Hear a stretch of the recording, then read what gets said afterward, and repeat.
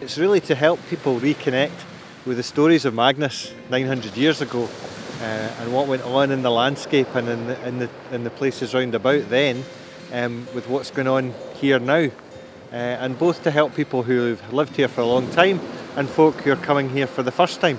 So it's a way of telling the stories and reconnecting people to the heart of those stories.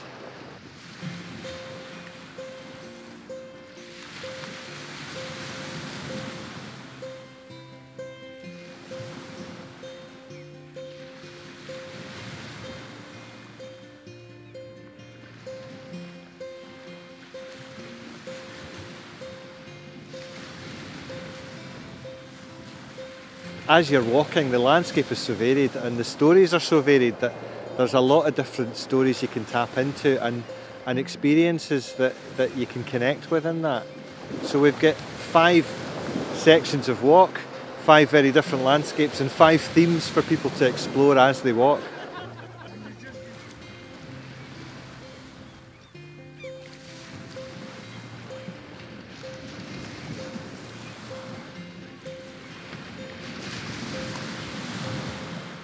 I think that the St Magnus Way offers an opportunity for encounter, and it's an opportunity to encounter yourself in new ways, to encounter those around you and the landscape you're moving through, to encounter the stories perhaps for the first time, maybe for the 100th time, but all those senses of encounter and as well as your place in the universe and where it all fits together.